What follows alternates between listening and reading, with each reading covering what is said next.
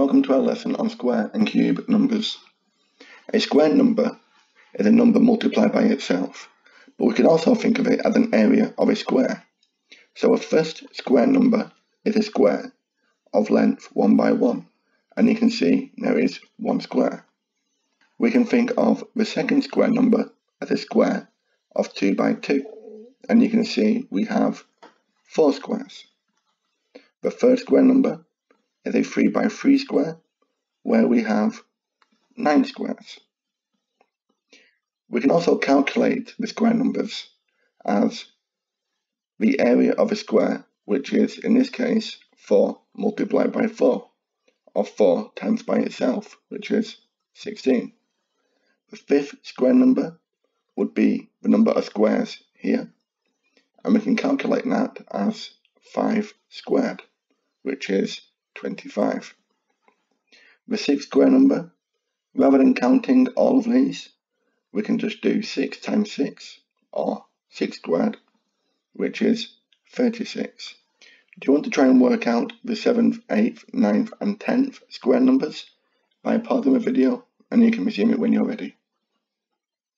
Okay, the 7th square number is 7 squared, which is 7 times 7, and that is 49. The 8th square number is 8 times 8, which is 64. The 9th square number is 9 times 9, 81. And the 10th square number is 10 times 10, which is 100. To work out square numbers on a calculator, we can use this button here. So for 13 squared, we would do 13, and then we would press the squared button, and we get 169. Do you want to try and work out 1.5 squared? By pausing the video, and you can resume it when you're ready.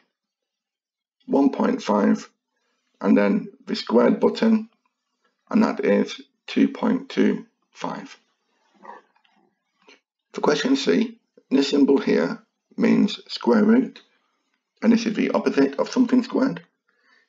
So for instance, if you look at this square here, we have an area of 4, and the square root will give you the length by doing the square root of 4, and that will give you the length of 2.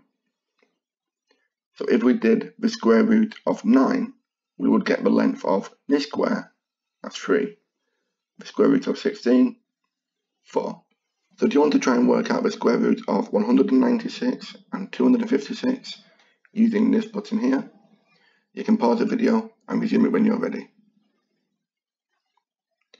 Okay, so the square root of 196 is 14, and the square root of 256 is 16. Okay, let's move on to cube numbers. We can work out the first few cube numbers by considering the volume of their cubes. So for instance, we have a cube of 1 by 1 by 1, which has 1 cube. So our first cube number is 1. The second cube number, we have 8 cubes in total here.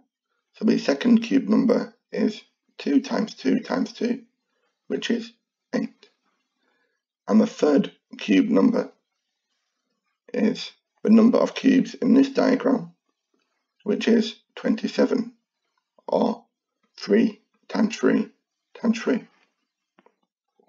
The fourth cube number we can work out as 4 cubed, which is